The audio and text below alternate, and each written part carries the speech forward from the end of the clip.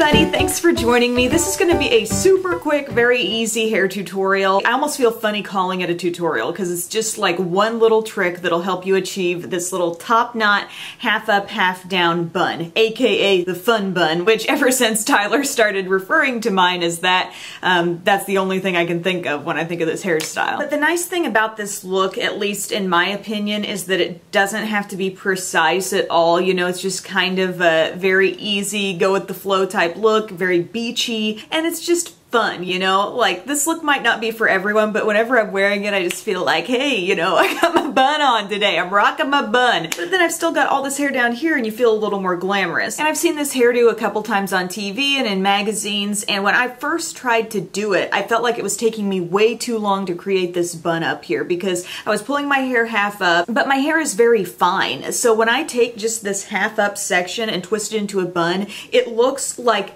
teeny tiny. It's like, I don't know, it's the size of, it's like smaller than the size of this beauty blender sponge on top of my head.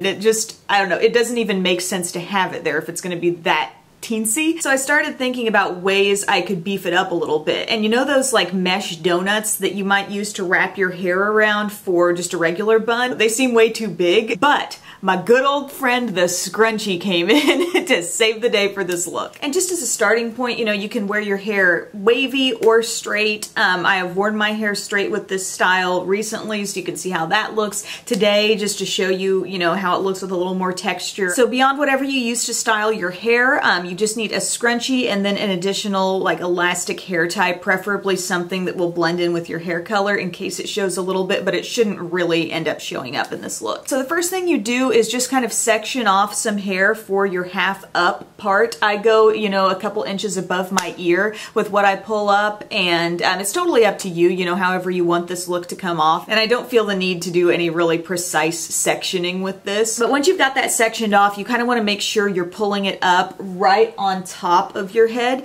If the bun is placed too far back on your head, it'll look kind of funny, so you really want it to be like a top knot. And then take your scrunchie, and I go around my hair 3 times with my scrunchie. In case you're wondering why I have scrunchies on hand still, they're actually really good if you sleep with your hair in a high ponytail at night. Put a scrunchie around it, and then when you take it down in the morning, your hair's got so much more volume. It doesn't leave any kind of dent in the hair. So I think I talked about that in a favorites video a while ago. Anyway, now that your hair's pulled up into this super fun high ponytail, you know, whip it around, whatever, and then start wrapping it. Just kind of, I like to pull the ponytail forward and then just begin wrapping around the scrunchie. And what that scrunchie does is it gives your bun a little extra size and just something easy to wrap around to give you the shape. And once you've finished wrapping, you know, kind of tuck the ends, and then I take just a dark brown elastic band and I go around my bun twice with that. And then you can kind of start moving things around a bit. If you've still got any ends sprucing out, you can tuck them in. But basically, once you've done that, your bun feels really secure, and then you can spray it with just a little bit of hairspray to ensure that it doesn't go anywhere. I've of course got little baby hairs that I'm doing stuff with, but once you're finished with that, the look is pretty much done. For me, I really enjoy it in the summer because I like having my hair off of my face, and this is just like one more style that allows me to do that. And if you try this style, I really hope you'll send me some pictures on Snapchat or maybe tag me on Instagram so I can see. So thank you guys, I'll see you later. Bye.